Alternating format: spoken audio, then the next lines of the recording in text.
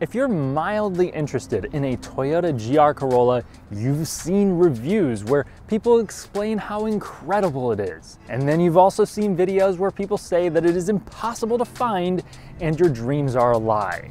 After buying one myself, I think there's some truth to all of that, but there's also a lot of things being ignored. So today I'm going to give you a rundown on how to buy a GR Corolla and if you should.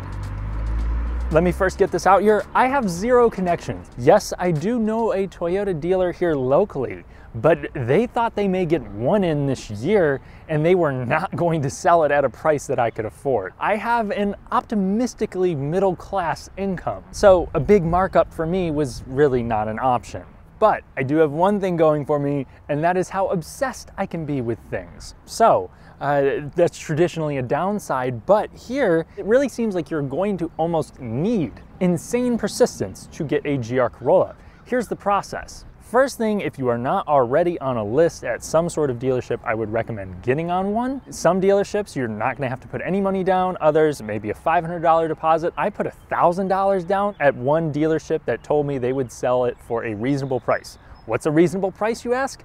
That was $2,000 over. Not exactly great considering it was a reservation, but that dealership actually said we should have some coming in. A lot of other dealers say they don't know because usually they're smaller, and it's really unfortunate because it seems like those are the dealers that are actually willing to sell it at MSRP. I recommend doing this as it puts your foot in the door. Maybe you're behind several people, but if you aren't too picky, others could pass up on an allocation for a core trim because they wanted a different color or they wanted the circuit, and then you end up with the car.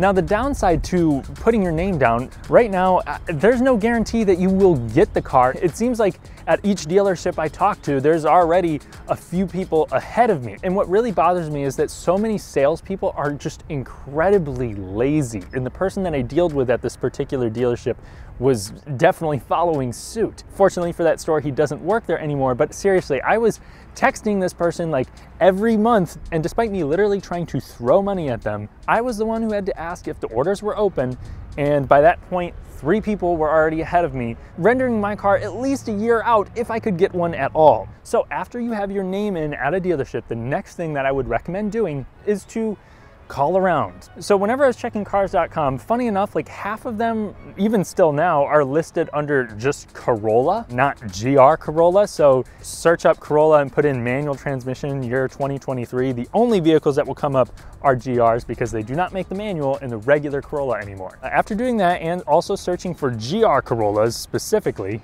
you should have a list of maybe 50, 60 vehicles. I called at least 20 dealers, probably 30, when I was trying to buy this car. This allowed me to understand better what these are actually going for. Because on cars.com, you're almost exclusively going to see the MSRP. That's just what's on the website. You need to call them and verify the price. One dealer actually wouldn't even verify the price for me. They were like, oh yeah, just come in and take it for a test drive and we'll talk about it then. And I'm like, I can't afford more than X amount. And then they're like, oh, okay, yeah, that's way over that. So that definitely left me pretty upset. What I was finding in regard to price, and keep in mind, this was over the course of like 2 months, from December to early February.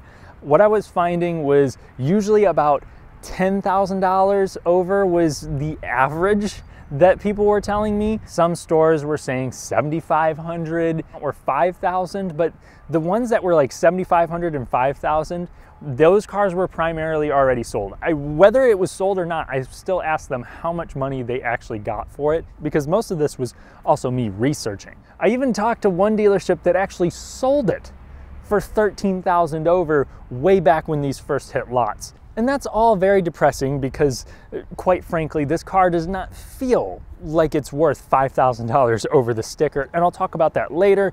So I bet you're wondering how I actually got this one. Well, it was not because of the reservation that I put down. In fact, I had to get that refunded. The way that I got this was through those calls. And one of the dealerships that I spoke to had this up for $10,000 over MSRP after their reservation holder fell through because they couldn't finance it. But when I was talking with the dealership themselves, they told me that's the reason why this is available, because they had other people trying to reach out on it that just could not buy this thing because it was way overbooked. Let's face it, the type of person who's buying a very stripped down hatchback with an impressive motor and sticky tires and a manual transmission, they're likely not carrying generational wealth. They're just people who want a lot of performance, decent practicality at an attainable price. So I got this for $2,000 over the MSRP. I will say, the place where I got this from had excellent customer service, and they were very transparent with me. I mean, most places would not tell me what I just told you. On top of that, they could have left it with stupid markup, and someone eventually would come around that could afford it. So I do want to shout them out. Romeoville Toyota, thank you for getting this thing to me.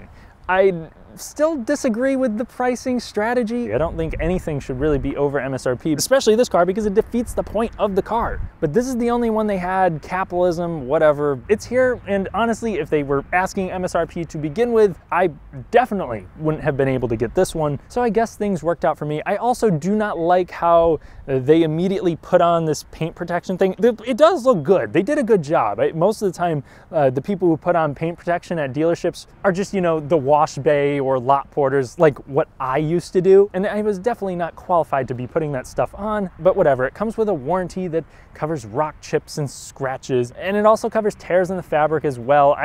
I wouldn't have personally bought it for myself, especially considering it was not cheap, but it did defeat my urge to spend like $3,000 on paint correction and a proper ceramic coating. Personally, if you can find one for MSRP, do not question yourself, just get it.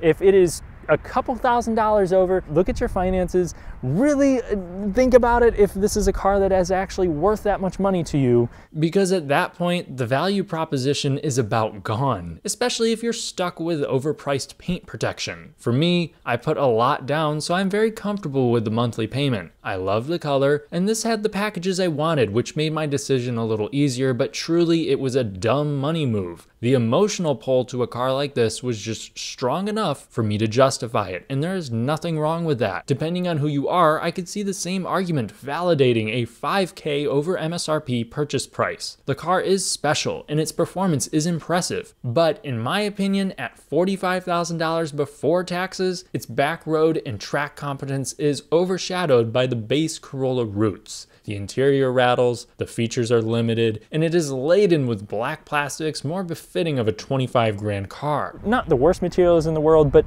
it's basic. The back seat is also very tight, the trunk is compromised. You're really going to need to be in love with how this drives and the performance of it in order to justify the car. Any more than 5 grand over, and I think you will really be kicking yourself, because there's a real possibility that over the next year, the norm will be slightly above, maybe even MSRP in many regions. I say this because in the United States, we have about 6,600 supposedly coming in for 2023. That's in the ballpark of what the much cheaper Elantra N sells each year, and that goes for MSRP all day. Toyota also confirmed that they will be building the Circuit Edition again for 2024, so I don't see this staying as hard to buy as it is now for the duration of its life, given the hype dies down some. The exception to this is if you live in Canada, where I've heard many horror stories about trying to buy one there. My thoughts and prayers go out to you guys. Hopefully my prediction here for the United States comes true, as more people should get to enjoy this without spending stupid amounts of money. The reason why I ended up pulling the trigger is because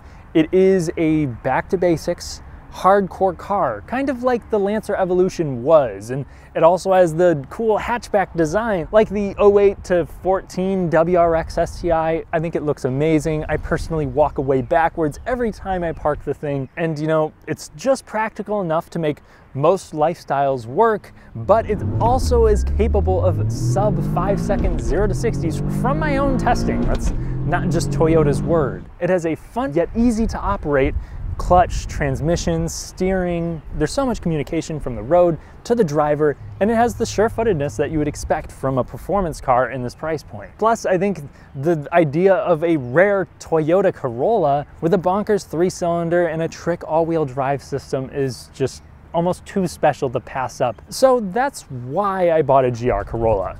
If you want to buy one yourself, I'm going to tell you, it is not impossible, it just will be tricky. So I wish you the best of luck in your search. Thanks for watching. If you enjoyed the video, then leave a like to help me deal some damage to the YouTube algorithm. If you want more GR videos, subscribe and hit the bell for notifications, and check out my comparison of this and the much easier to find WRX. And thank you to my loyal patrons. Follow me there for additional content. I'll catch you in the next one.